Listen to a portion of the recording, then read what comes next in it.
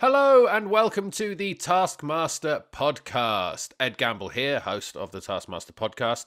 We are currently trawling our way through old episodes of Taskmaster, episode by episode, getting down into that nitty-gritty, talking about it task by task with special guests. We're currently on Series 2 of Taskmaster, and this episode of the TM Pod, the TMP as people are calling it, out there in the skate parks, they're all calling it TMP. A great idea that. I say the kids are calling it, and then I'll do an acronym of the podcast. A great idea that I've come up with. And then you can all say TMP as a little sort of catchphrase thing, a brill idea from me. So we're currently talking about Series 2, like I say, and today we're talking about Series 2, Episode 4 with Kerry Godliman. Not on Series 2, of course. We decided to get a bit of an outside eye for this one, but a Taskmaster expert nonetheless, a Taskmaster champion of Series 7. I absolutely love Kerry. She was brilliant on Taskmaster. She's going to be brilliant on the podcast. She really cares about Taskmaster. She absolutely loves watching it. She loves doing it. She's the perfect guest for this podcast. We are going to be drilling down into every task in Series 2, Episode 4.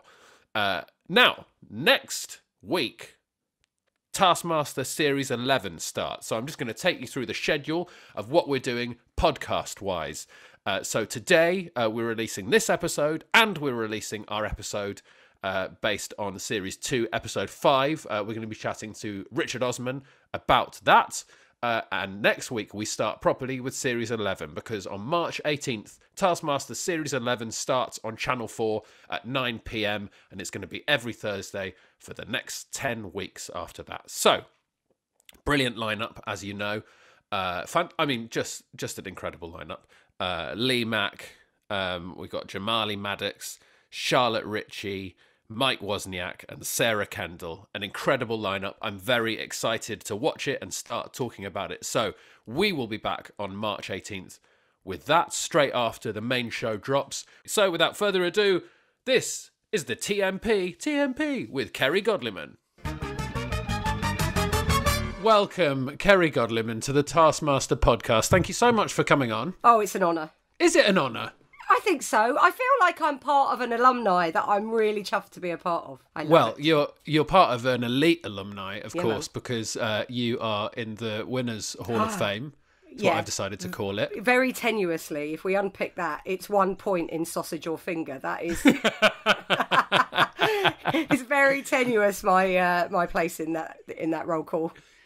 I don't think so, because I think you needed to be consistent, you needed to be good, you needed to be strong throughout the series to get to the point where it was down to 1 point in sausage or finger. So obviously shout out to Jess Knappett, who's been on the podcast before, who was 1 point away from it was so nearly hers as well. It was so nearly hers.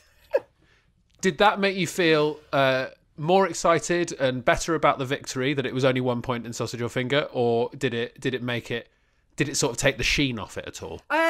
I tell you what, honestly, without wanting to sound like a wanker, I was so happy that there was no sheen to remove. It was all just good times. And she's so lovely. We'd all had such fun. And at that last bit, I just genuinely didn't know if it had gone my way or her way. We knew it was close. Yeah. And I was just giddy. I genuinely was like, oh, this is all... We're winning. We're all winning. I think sausage or finger might go down in history as the tensest studio task in Taskmaster history. Oh man, it was so intense. It was so intense, and in that there were bits of that I was so focused. I don't think I've ever been more focused. I felt like Luke Skywalker. I just the intensity of me trying to channel. Was that sausage? Was that finger? Just really, really zooming down on that sausage finger moment. So did you want to win? Is that, I mean, look, I wanted to win. I'll put that out there. I don't feel ashamed of that feeling. I did How want do you to win. feel? Yeah, I did want to win, but you want to do it in that, you don't want to be a wanker about it, do you? But you do want to win, but it's really delicate, isn't it? That sort of like being competitive about clowning. Yeah. Do you know what I mean? Like, essentially, we were all wearing big shoes and, squirty flowers. We were all dicking about. And yet to be competitive about that just seems absurd. But yeah, I suppose we all wanted to win, really, because you need to have that spirit to do it, don't you? A bit. Yeah, I think so. I think you're right in that it's a balance. I think you have to want to win a bit to engage in the competition properly. Yeah, but you have to laugh when things go badly as well. Absolutely. I'm not sure I always managed it. I always like the way that they have like human tapas, where obviously there are people that clearly don't give a shit if they win, and their presence is equally valuable. Yes. You know, so the people like you and me that, let's face it, Ed, we're not that dissimilar in that we did want to win and we were quite focused. Yeah. But you do need the other people that really look like they're having a breakdown and they don't know where they are. You need them as well. I'd just like to focus on the phrase human tapas there, Kerry. I knew you'd like that. I've never heard that before. Absolutely brilliant. Yeah. That could be a new name for Taskmaster if there's ever like... Totally. If Marvel... ever sue Taskmaster for using the name Taskmaster, because that is a villain in the Marvel universe. They could go to human tapas. They could go to human tapas, and you've got to have a little bit of everything. Absolutely, yeah. It's a really important thing to bear in mind when you're putting together a Taskmaster cast. Human tapas. If you were to compare your series, Series 7, and everyone's a different dish on a tapas menu. Yes, I love this. What tapas dish would you say you are? A staple, I think, like a potato-based. Patatas bravas. Oh, is that what it is? A patatas bravas. Yeah. That's who I am. That is what I am. And then James was like something a bit experimental, where you're like, let's just give it a go. Let's just try that. Like a prune wrapped in bacon, maybe. Yes, where it might work out. But it might not. Yeah. I think I'm a more sort of solid potato-based thing. I mean, obviously, we're going to have to go through everyone. You will have to steer this because your knowledge of food is far superior to mine. I'll take what you say, and I'll work out what Spanish dish best relates to it. Okay, so Rod would be quite a fiery, I'd say like a peppery, meaty sort of situation. Do you know what I mean? Like, a chorito. Yeah, totally. Chorito all the way. Which gets us back on the sausage theme. So this is all... Yeah. This is linking up. What do you reckon Phil Wang... What was Phil Wang doing? There were moments... Given his costume, we should have picked chorizo for him as well. Yes, that's true. God, what would Phil be? He'd be an omelette. He'd be a sort of omelette thing. Yeah, like a tortilla type thing. Tortilla, absolutely. Yeah. A tortilla. Why would Phil be a tortilla? Because he's wearing a yellow suit. That's the And then Jess, what do you think? What do you think for Jess? The thing is, you and Jess were so close. Maybe the issue was you were both patatas bravas. Yeah, maybe we were both patatas. One of us had a more cheese base and the other one a chili twist. Yeah. Slight differences. Maybe Jess would be like a croquetas. What's that?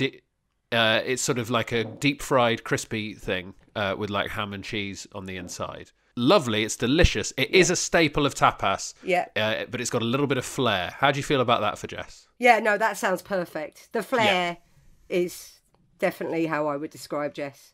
I think actually Series 7 that's a great thing because all of those dishes fit together very well. Yeah. But you're getting a bit of variety. It's one of the best chosen casts, I think. I think everyone played their role perfectly. I really loved doing that series. I loved all those people. I had a lovely time with them. Did it ever... obviously, there were some explosive moments in the studio. Even the memory of them makes me giggle. Particularly between James and Rod now and again. Yeah. Things exploded. Did it ever feel genuinely tense? Did you ever feel like you might need to step in? No, I was just a pig in shit throughout the entire thing. and the more cross James got, the more I was like...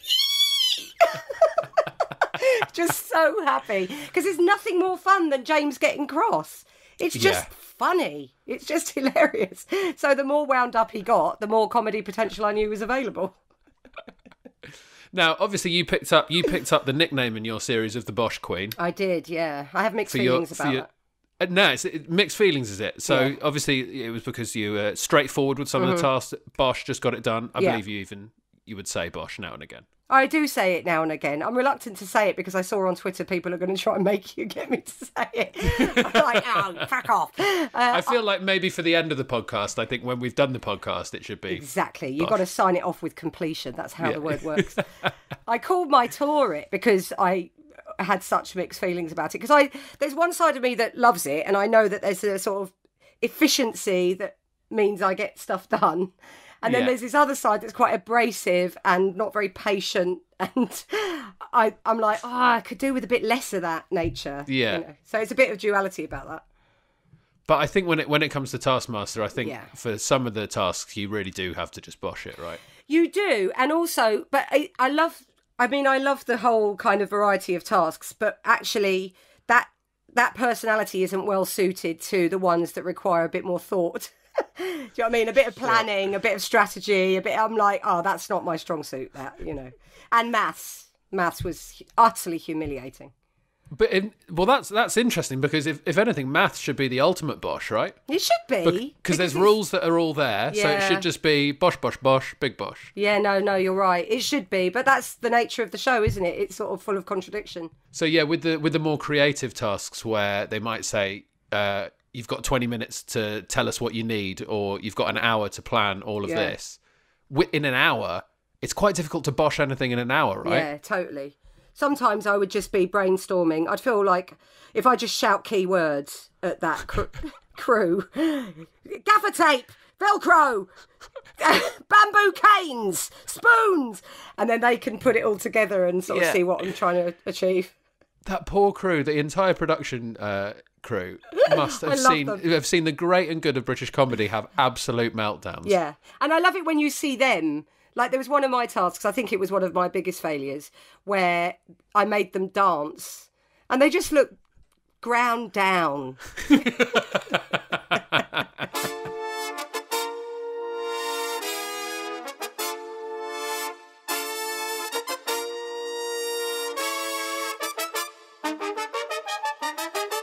I spoke to Jess about this as well, but I think one of my abiding memories of your series is Cul-de-sac. Is that the name of the soap that you did? Cul-de-sac with Donna and Donna.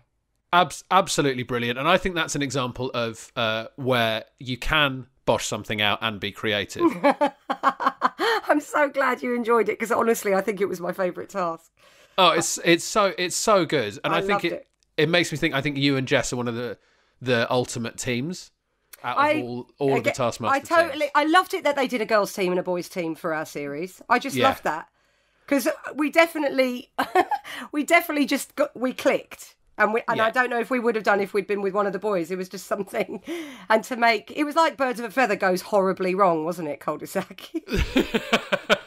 I would watch at least a full half-an-hour episode of Cul-de-sac. Me too. I mean, I don't think you could do much more than that, because it's just so it's so back and forth and so high energy. I think at the end of the episode, you'd be like, I'm knackered watching this.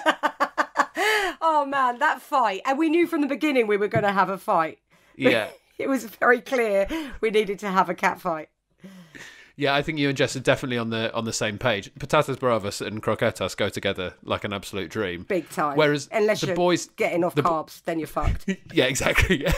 The boys team, there's something wrong with all of them, but it's different things. Oh man, the boys team. I mean, there were moments where I was just like, they need a key worker to just get in there and help them out. Like, Rod will not listen to anyone else. No. And always thinks he's right. Yeah. James was just angry with Rod the whole time. So anything anyone does, he gets angry. And Phil just pombles around like Winnie the Pooh. So it's just one of the most useless teams ever. Yeah, absolutely. But isn't there something brilliant about the useless teams? My favourite useless team is Joe and David. Yeah. Yeah, I mean, there's a level of uselessness. Oh, it was a joy. I mean, they made James, Rod and Phil look really focused and efficient. But the difference is, I think James, Rod and Phil were really trying, but they were just working within their abilities. Yeah. Whereas Joe and David just couldn't give a shit. Couldn't give a shit. They'd stop for a sandwich. Joe, in the last team task of the series, went to the toilet during a timed task. I know, and that shouldn't be so wonderful, and yet it is. They've earned that. They've earned that right. And I loved them as a team, and I had the added thing of being able to watch them going, I love this, it's really funny, they're not doing well in the task, and then thinking, oh, that's good, that means I get more points. So it's just so many layers to me enjoying that. Yeah, totally. Until I had to be on a team with David Baddiel for a studio task, which everyone knows about. Yeah. So is Cul-de-sac one of your favourite memories of the series, and do you have any other favourite tasks? I love doing that circle in the snow. That was a standout moment for me. You're so proud of yourself. Oh man, the joy. But again, that sort of luck, it's luck, isn't it? Like the 1 point in Sausage or Finger. It was like pure chance that it was snowing on my day. Yeah. And I got a massive piece of paper in the garden called Snow. So that was a high. Well, there were just so many. The quick change. I love doing the quick change. And I couldn't believe when we all were in the studio. Did you find when you were doing it that I always assumed that I'd taken the route one. I always just thought, well, surely everyone's going to do that. Yeah. And then when you watch it back and you see that they're all coming at it differently, I just couldn't. The ways they approached that quick change, as I was watching them fuck it up, I knew I'd smashed it. I was like, wow, if he's saving my video to last, I know I've smashed that task. Yeah, exactly. Because I do not know what was James doing? What was he doing? I've got no idea. And the video of Phil as well. Wow, Phil. Behind the door, getting changed slower than I get changed on a normal day. It's like you just want to reach into the video and go, did you even read the task, Phil? Quick change, Phil. So, let's talk about the prize task in this Series 2, Episode 4. It's Coolest Blue Thing. Which is a nice category, I think. Did you enjoy the prize task? I love the prize task. That was one of my absolute favourite things. And I stand by all my choices. I don't look back on any of them and go, oh, I didn't do very well. I loved all the things that I came up with, and I loved all the things everyone else.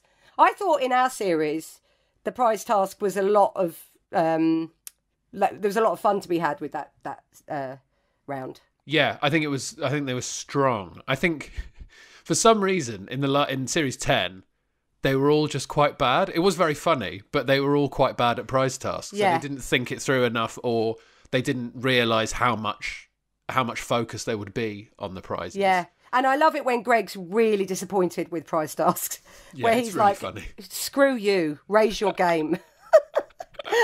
And I love the way you want to impress him with those prize tasks. I engaged with it's. Greg's a big part of it. You want to like make him laugh or surprise him, or you know. Yeah, looking back at myself during those prize tasks, it's pathetic. Like, I'm supposed to be friends with Greg, and I'm sat there going, "Excuse me, what about this that I brought in, please?"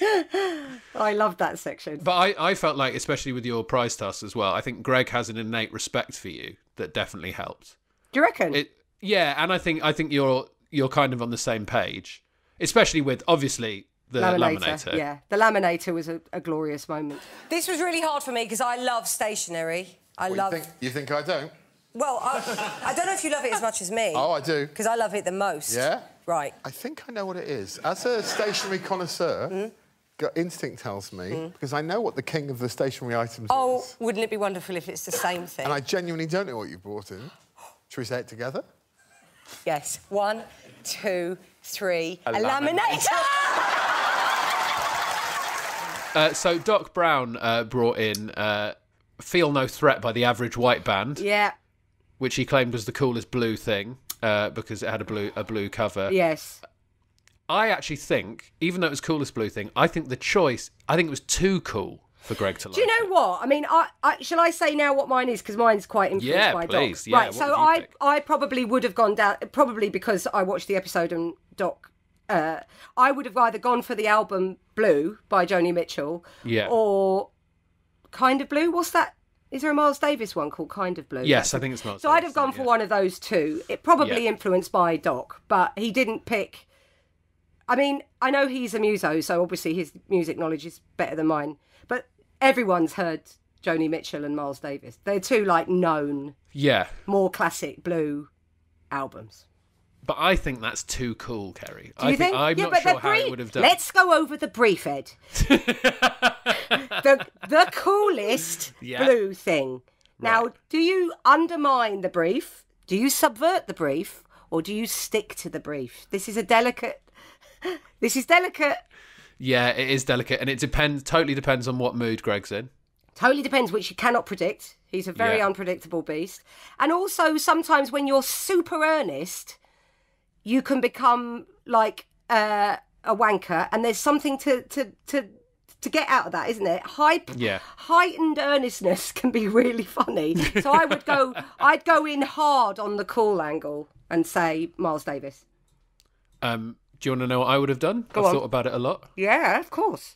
I would have got a cool bag, and I would have had it signed by all the members of Blue. Yeah, I mean, that's brilliant. You've gone for the literal. You've gone down that road, haven't you? Yeah, yes. So literal. Yeah. But again, depends what mood Greg's in. He could have just said, I don't like the boy band Blue, I hate it. And he might have thought that was clever, or he might have thought it was smart ass. And you just can't be sure. He normally thinks things I do are smart ass, to be honest. Then they go, oh, little Ed. Oh, look, well done you. See what you've done there. Yeah. So Joe and John both interpreted Blue in the sort of raunchy bit of blue. sense. Bit of blue. A bit of blue, exactly. Yeah. Now, of course, we should have seen that coming with Joe Wilkinson, who is, I think if I had to describe him as someone who'd never seen him before, I'd describe him as the embodiment of seaside grot. Now, you worked with Joe on a number of occasions. Is that something that, would you expect that sort of thing from him? I would on Taskmaster, not in a green room, but on Taskmaster. Yeah, that is what I would expect him to bring to the table, yeah. The seagoing sex pot book, that's what I would expect it from him, but I wouldn't expect it from John. It was a surprise with John, and I thought Joe had it in the bag. I thought he's won it. Yeah. It's a very funny way to interpret it. Yeah. He had a funny way of backing it up, talking about how much he loved it and that it was his favourite book. Yeah. And then John came along with that weird little pig thing. The pig Lanzarote fridge magnet. Absolute filth bag. And obviously it's then on a level with Joe that it's filthy, but just the fact it's a pig means it just pips Joe to the post. Yeah, it just nudged it in there. It was a definite sausage or finger. Yeah. Pip to the post. Yeah, it really was. It was a sausage or finger. Yeah. A sausage in this case. Richard brought in his son's riot helmet, which leads me to ask a lot of questions about their home life. Yeah, I didn't get that. He went with obscure. Obscure. It was very obscure. I feel like there may have been more of a story there that we didn't get. Yeah, that's the thing, isn't it? Sometimes, well, there can be loads of fun to be had and then it doesn't make the edit. And unfortunately, sometimes that happens. And I bet that was one of those moments. Yeah, sometimes with the prize task, you just need to be able to sum it up in a few words. Yeah. And then get out. Mm-hmm. I mean, Catherine brought in a blue dog collar, which, as far as I could work out from how she was describing it, was like a shot collar. Yeah. And I like that she just unashamedly was like, that's cool. And everyone's going, is it though? Yeah, is it? I mean, I sometimes play rude Scrabble, and when you start playing it, obviously words like bum and willy and all, like, you have rude words. But then after a while, you'll try and persuade your teammates that random words are rude if you say them rudely. Yeah. So if you say, I don't know, like lamp, but if you go lamp, it's suggestively rude. And it was like she did that with cool. She was like, that's cool. And I'm like, is it? If you keep saying it, it's still not cool. Yeah. I brought in a hot floor to make my bear dance. That's cool. Yeah, exactly. You're like, it's not so cool. I have a dog whose job it is to bark when she hears a potential threat. Oh. It's very annoying in the modern world. So I got her this blue collar that emits a tiny pss, pss to stop her barking when she barks. Isn't that cool? Is it cool? Task 1, rescue the cat. Best rescue wins. Your time starts now. The cat answers to the name Patatas. Oh, wow. There we go. Oh, my God. That's so interesting. We've got a motif. We've got a motif. We've done it. This is an interestingly worded task because it's very open to interpretation. What makes a rescue good? Yeah, although they all seem to go down the same road, which was just poke it out the tree. Yeah. Lob it out the tree was how they interpreted rescue. Yeah, all sorts of things got thrown at that cat. But what else could you have done? How else would you have approached that? It's a really tricky one, but also I think they didn't stress enough in the wording of the task quite how strict Greg was going to be about the welfare of the cat. Oh, I didn't interpret it that way either, though. Yeah, so because obviously in the studio, Greg's saying, "How dare you throw things at Patatas? You're treating Patatas awfully." Yeah, yeah. And if if they'd said in the task, "This is the Taskmaster's cat. He loves the cat," then maybe you might have done more. But or then they should have used a real cat, and then people might have been a lot more Careful. They should have used They a real should have cat. gaffer taped a real cat to a tree, and they'd have got different results. No, I think you're right. There's kind of no other way to do it other than How would you have done it? Or I probably just would have lobbed stuff at it, but then definitely tried to catch it, because Catherine won because she Caught it. She treated it like a real cat. Yeah. Yeah, So no, she that got was a Alex nice to catch touch. it. And she was talking to the cat throughout as if it was real, and No, you're calling right. to Patatas by name. So I think that was the key there, was the best rescue. You don't want to knock a cat out of a tree and then not No, catch you're it right. and it falls to the ground. I didn't interpret it that way. I was just like, get it out quick. Yeah. Who could have foreseen? That's how I would interpret it. Because it's not quickest, because Joe did it in the quickest time, but he came third because he was throwing tennis balls and then he threw a football. And that's not the way you rescue a cat. I think the way to actually do it is probably with a long pole like Richard was trying to do. Yeah, but appallingly. And then he just gave up. Yeah, he really lost his patience with that one. I hate that feeling. I do remember that feeling on a couple of tasks where you're like, I'm really not enjoying this. Yeah. Oftentimes it did involve cardboard, because the one I didn't enjoy was the tower with the boxes. And I remember thinking, I don't think there's anything good is going to come from this. I don't. Yeah. Cardboard is not a pleasing substance to... and I think Richard was trying to make a pole out of cardboard, and it wasn't working out. Just flopping over. It's very frustrating. Cardboard will often let you down. Those tasks are really difficult, aren't they? When you feel like you're not doing it well, and also I had a few of those where I'm like, I'm not doing this well, but I'm not doing it so badly that it's funny. Yes, exactly that. And then you start thinking, how is this going to be good telly? And you start getting really angry, and that makes you worse at the And then you're on the outside of yourself, and it's gone. Yeah, exactly. And then the crew are all looking at you like there's something wrong with you. Yeah. I had that feeling. Even Gary the cameraman stopped smiling. You know, that's bad. Prior to the catch, what had you thrown at the cat?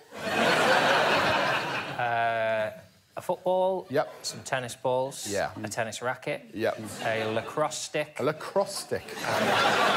Croquet mallet, a crutch, and a space hopper. Thank you. My sort of plan was, if I don't rescue the cat, at least I can give it some things to play with in the tree. John also called the cat a dick, and then he called me a dick, just so you know. Let's move on to task 2. Conceal this pineapple on your person. No part of the pineapple may be thrown away. You have 20 minutes, after which Alex will inspect you. Such a creepy sentence. Most incorrect guesses wins. Your time starts now. I'll say straight away at the top, I think this is my favourite task in the series. Yeah, definitely. It's a so great good. task. Really It's good. so good. And obviously features pineapples, which is a classic Taskmaster fruit. Mm-hmm. But I would be excited to do this task, I think. Didn't you do one similar with an aubergine? We did. We had to. That was the first task that they showed, I think, on our series. We had to hide 3 aubergines. Yeah, similar. In a room. Yeah, similar sort of thing. And I loved doing that. I loved trying to trip Alex up. Yeah, that looked like a lot of fun. I got to I ripped the sofa open, pretending I was. I think I said I was pretending I was in prison and they were searching for drugs. So much fun. Yeah, I would have loved this as well. What would have been your first thought when it came to the pineapple? How would you have? I wouldn't how have would you have dealt eaten with it? or drunk any of it. I was surprised. Really? No, because I wouldn't have. I would have assumed that wasn't allowed. That wasn't in the spirit of the thing. Same with Catherine Ryan. So you're both rule followers. Yeah, that I would have. I just would have thought, well, how can he that doesn't count. That's not the right approach. So I would have probably chopped it up really small, like maybe even diced it or minced it, and just distributed it everywhere. I'd have gone for that kind of up my sleeves. I don't think anyone made good use of their sleeves. There wasn't What a lot about of sleeve pipes? action. Like a kind of pipe situation, so it was literally piped around your whole body. I think I'd have gone down that road. I guess the issue with that technique of putting it everywhere is that every guess would be correct. Yeah, you're right. Well, John really smashed it, didn't he? Because he... But I suppose that's kind of what John did, in that he hid it in 17 different places. Yeah. And somehow, I think maybe he just didn't cover, so he had 17 different places, but Alex incorrectly guessed 20 times. It was a slightly wacky task, wasn't it? And it was a little bit interpretive, because I didn't know that you were going to get points for that kind. I I didn't quite understand that you would get points for Alec guessing something and then it not being there. Yeah. And I probably would have benefited, like Catherine did, from Alex being a bit coy about female body parts. So I'd have just put it all in my bra and just hoped that he wouldn't want to say bra or tits. I mean, that would have been my approach. It's such a good technique. You can always rely on Alex being embarrassed by the female body. Yeah, I mean, it's a definite advantage for female contestants. When in doubt, stick it somewhere female and he will not draw attention to it. Champion of Champions is going to just be him just blushing the whole time. There's three Me, women in Lisa Champion and of Lou. Champions. Yeah, absolutely. Really exploit that for sure. Well, all our bras will just get bigger and bigger and bigger. Things we're stashing down there. Even in tasks where you don't have to hide anything. Yeah, totally. We'll hide each other in each other's bras. John did do a great job. I initially thought it would be quite a bad job because he had a bowl of pineapple exposed on his head, and also a fly flew out of his sleeve. That was great. It's so good. Catherine again, like you say, I think Catherine's technique was pretty good. She went with a sort of... Hers was smooth. I loved her. Yeah. The efficiency of that. Where did she get that corset from? I assume she brought that. She had that with. She must just have right? that kicking around. A pineapple hiding Spanx bit of kit. Great. And she did a sort of cling film nappy, and then almost did like a drag tuck. Oh, it was beautiful. I mean, it was like good drug smuggling strategy. That is a woman really who could come out of Colombia without anyone suspecting anything. But what was funny about it is when she had all her clothes on, when she sort of covered it all up, it looked like great. You couldn't see pineapple there at all. No. And then when she revealed it, a lot of you thought, how did I not spot that? Look. Because wasn't she wearing a boiler suit at the beginning? So yeah, she had the boiler suit on. I mean, good old boiler suits, man. You can just shit yourself and nobody knows. Well, good. At least people know if they ever see you wearing a boiler suit in public what's happened. It's very possible I'm wearing a nappy under there.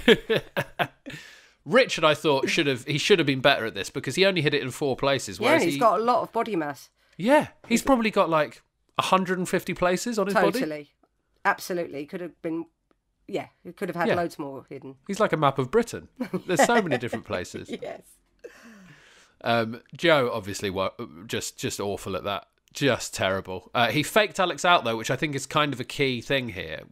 I wouldn't have thought that far ahead to fake Alex out, but Joe did he had a roll of tape under his hat as a sort of obvious lump, and Alex thought there was pineapple under there. So that was quite clever, but apart from that, he did not do very well. But he was sticking to his tapas persona. Do not deviate from your persona. Exactly. He was the anchovy. Absolutely. It was 5 points for John Richardson, 4 points for Catherine Ryan, 3 points for Richard Osman, 2 points for Doc Brown, and 1 point for the anchovy Wilkinson. Have you got some in your bra? No. In the front area? What do you mean the front area? Sort of in your pants? Wow. There it is. So task 3, quite often in these early series, there's like four film tasks. Whereas I think now this tends to be only 3. But this third task takes 2 parts.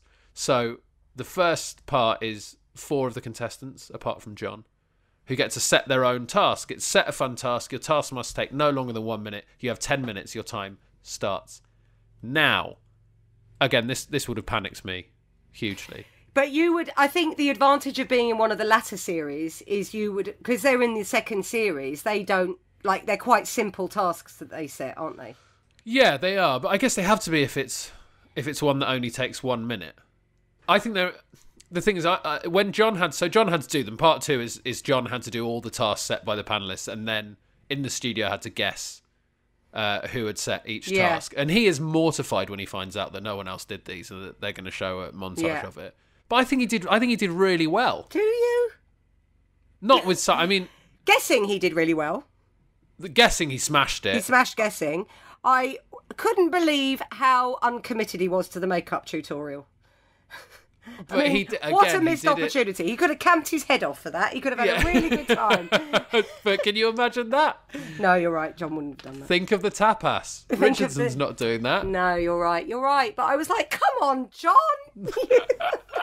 He did it within his abilities. No, you're right. And I think he did a good job of that. I think he did as well as he could at the William Tell Overture, which was Doc's task that he set. Yeah. If you listen to last week's episode of the podcast, listeners, you would have heard Doc do a full rendition of the William Tell Overture. That's obviously a skill he has, and decided to set as a task.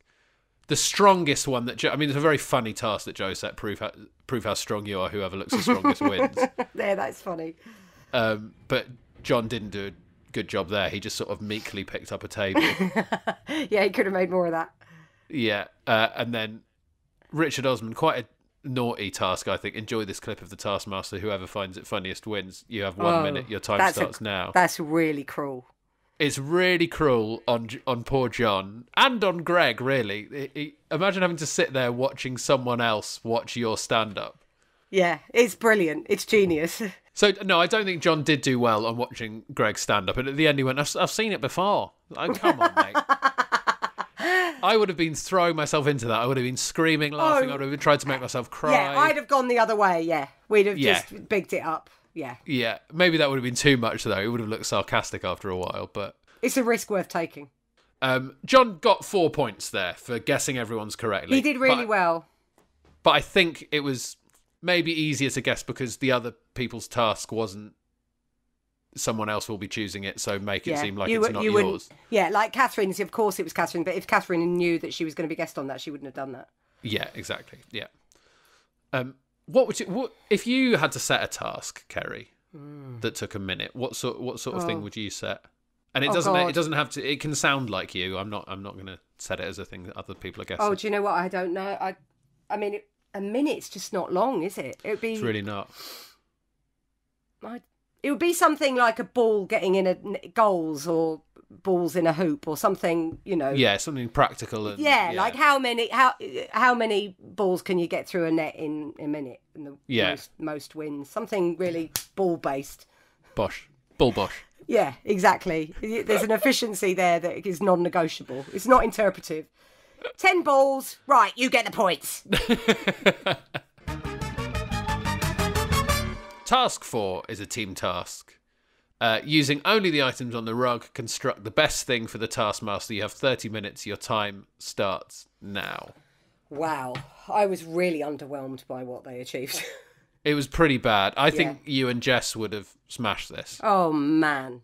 I mean, straight off the bat, there were wheels there that were not exploited. I mean, I'd have made some sort of moving vehicle. Yeah.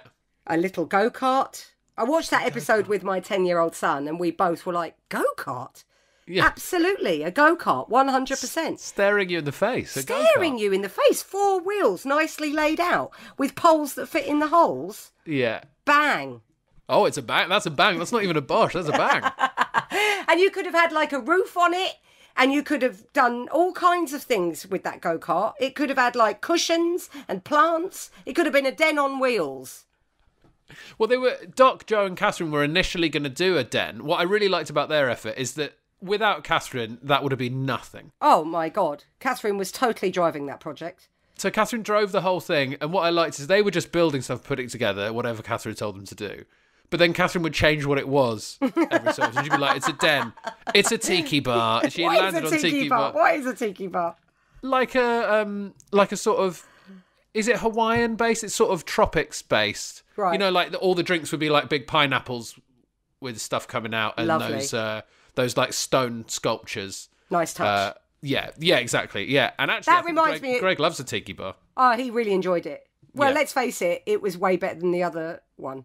But Joe in that was a massive pain in the arse. If he'd been in my group, I'd have banished him. I'd have said, just go, Joe. Well, do you want to know what my note is about that? Go on. I am like Joe whenever I build a flat pack with my girlfriend. Well, it could end a relationship, that kind of attitude.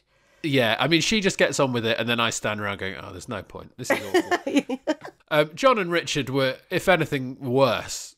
Catherine is the only good person in this task, I think. John and Richard it's like they had a breakdown. What? It is like watching, you know, those documentaries where they get kids like 7 Up or whatever. it was like one of those where like that child psychologist with the moustache kind of voices of ET of children sort of in a room with some clay. It was that. They let them get on with it, and they're like, what do children do when we're not there? What do children do when we're not watching? And it was exactly like one of those. Because all that stuff in front of you, I mean, sure, my first thought wouldn't be a tiki bar, but it certainly wouldn't be a tickle station. That was weird. I mean, I don't know what was going on with Richard was that and Richard's John. Suggestion?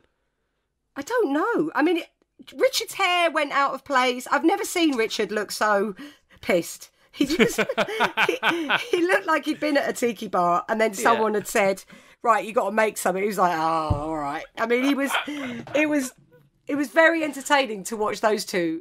They looked like they'd had about 3 glasses of wine. Yeah. Like mid-drunk. Exactly.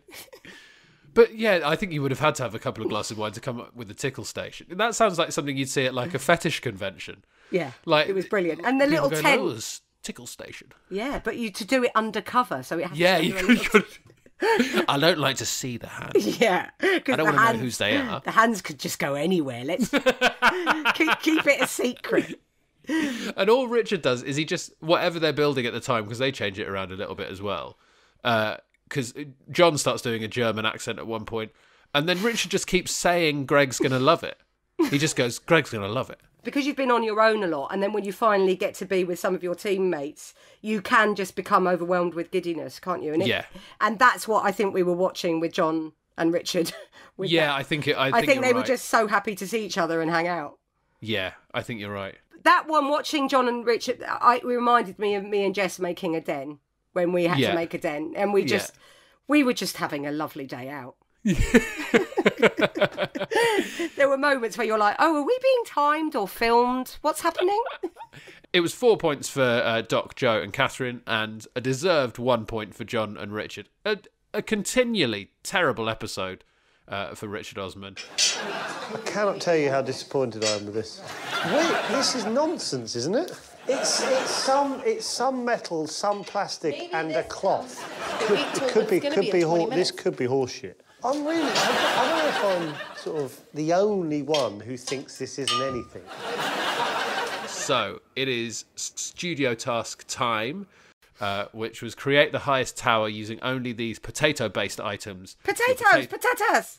Patatas again! Yes. Your potato tower must be self-standing. Your potato tower must be built on the table. Your potato tower will be measured from the tabletop to the highest potato point. You have 100 seconds. Again, this is a potato episode. Yeah.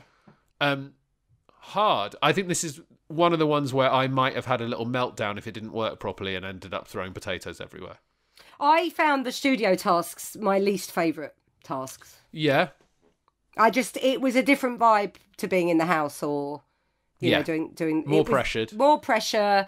I don't know what it's like now without an audience. That must be completely different. Then you must just feel like a person having a breakdown. Yeah. Literally. I mean, as we often do in stand-up, there is that fine line where you're like, is this an art form or is this a breakdown? I don't know where that line is. And I felt like that on the studio tasks. Yeah, I think that I quite liked the studio tasks when the audience were cheering and like going, come on, and shouting for you. And it felt a bit, it felt fun. It felt like you were doing the Generation Game or something. Yeah. Crackerjack. But then there's somewhere, there's such like small things you were doing and really having to focus, and there's not much for the audience to look at. No. So there's dead silence and there's an audience watching you do something really weird, and then you get in your own head and think, this is bizarre. Yeah, really bizarre.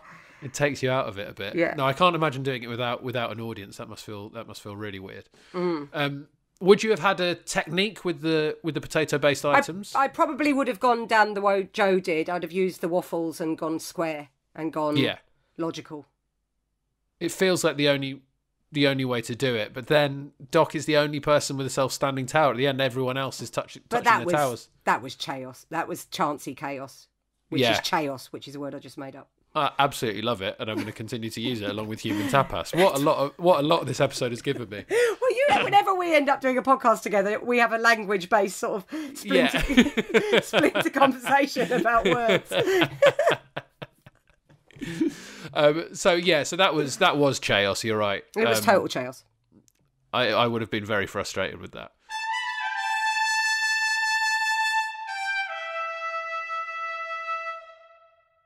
So the final scores for this episode: Doc is the winner with 18, closely followed by John on 17, Catherine on 15. Always consistent, Catherine. I think that's how she got the victory. And she won, didn't she? Yeah. She won the series, yeah. She was a very consistent competitor.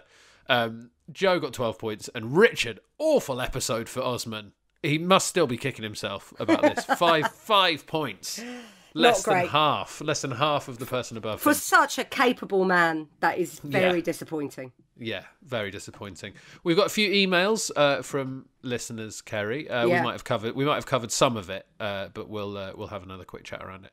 Question for Kerry Godliman. This is from Abby in Portsmouth. Who do you think is going to be your biggest competition on the Champion of Champions? Can't wait to see it. It'll be you. Do you think it's me? Yeah, because everyone I've spoken to said it's Ed. Look out for Ed. Because I'm just so barefaced competitive. Well, and you're good at it. Look, you're hosting a podcast on it. That's you're true, and I don't think that means I'm good at it. I think that means I'm just an absolute nerd. And I really am a nerd for this show. And I would still be a nerd for this show if I hadn't done it. Well, I think that love will win out, and I think you will reign the glory of that love. I hope so. I hope we are all competitive, but I hope we're all not really competitive all of the time. I can't see it. It's going to be a nightmare, Kerry. Well, I just don't think that human tapas is going to bring that vibe. I just don't see you, Lou, Lisa, and Richard and me being that. Do you know what I mean? I think it'll be fun.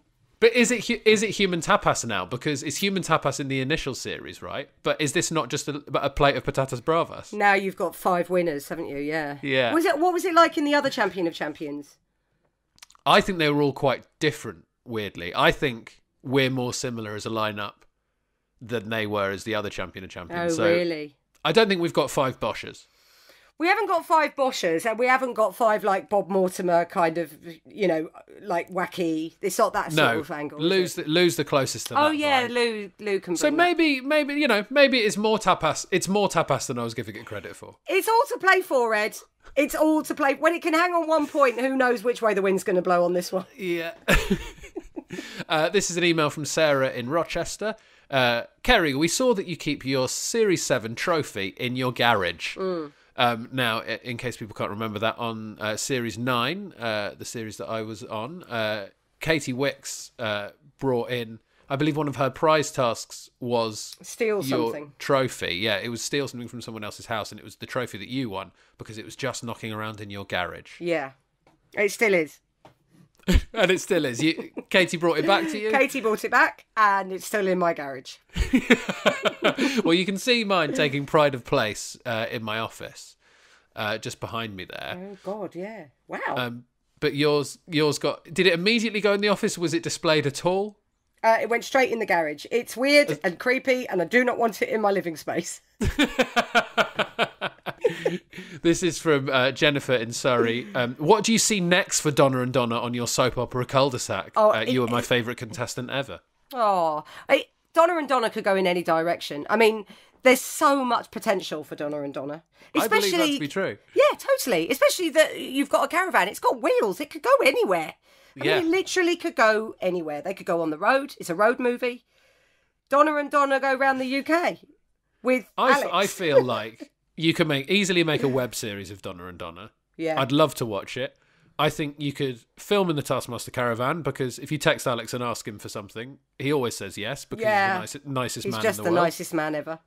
I think Alex spends probably 20 hours of the day coming up with tasks and filming Taskmaster, and then the other 4 not sleeping but doing birthday messages for people. I mean, my son played the Taskmaster theme tune on the piano at Christmas time, and I sent it to Alex, and then Alex sent me a lovely little video back of him congratulating my son on his... It was just so kind of him, and my son was so chuffed. It was so sweet, and he must do that all day. Yeah. All day. I can't think how much money you would make if you did one of those. People can do messages for money now. Yeah, no, so he doesn't do it for money. He's just an altruistic beast. Me, if anyone asked me for a birthday message, nope, £50. £5 grand. £5 grand. £5 grand. This is from Jerry in NYC. I don't know if it's Jerry Seinfeld, but thanks for listening, Jerry. We saw you standing for Katie Wicks when she was ill. If Greg Davies became unwell, how would you fancy your chances as the Taskmaster? Oh my God, I would love it. I think you'd be great. I'd love to be the Taskmaster. think you'd be really good. Oh my God, that's never occurred to me, and now I'm ecstatic with the thought. I think you're a perfect balance between sort of...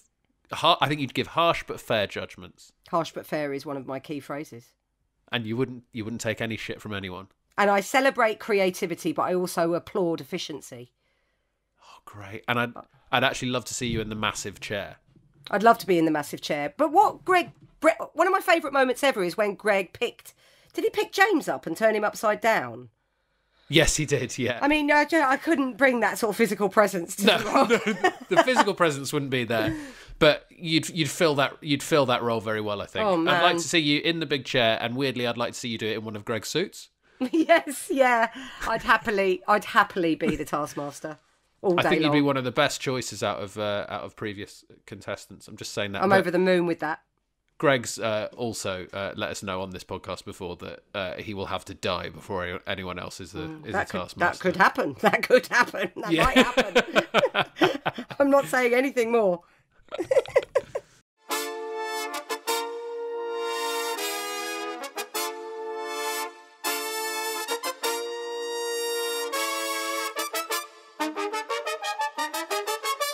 Now, Kerry, at the end of the Taskmaster podcast, we like to ask our guests to rate their experience on the podcast between 1 and 5 points. Now, I'm not going to tell you what the average score is. I just want about how they feel about it. About how you feel about the experience of being on the podcast and how much you've enjoyed it, or how much you feel like you've got out of it. 5. Yes, good. Thank you. 5 out of 5, all the way. Well, thank you very much. I will take that 5 points gladly. And I will see you in the studio for Champion of Champions. It's on, bosh. There we go. A great episode with Kerry there. We will, of course, talk to Kerry again, probably when we come around to chatting about Series 7, I'd imagine. If she would like to come back on. I think she had a nice time. She rated it highly. But don't forget, next week, Taskmaster Series 11 starts, and we'll be talking about that 18th of March, 9 p.m. on Channel 4, straight after. Pop back, listen to the podcast episode with a special guest. We'll be chatting all about that episode. I believe the opening guest we have is Richard Herring, champion of Series 10. We thought that was a good way to kick things off. And also, Richard loves talking about Taskmaster. He just loves talking, doesn't he? So come back here on March 18th to listen to that. Go and listen to the next episode of this podcast, which actually is talking about Series 2, Episode 5. It's out now with Richard Osman. But for now, we will see you again, well, immediately if you go and listen to the next one. See you in a bit. Bye!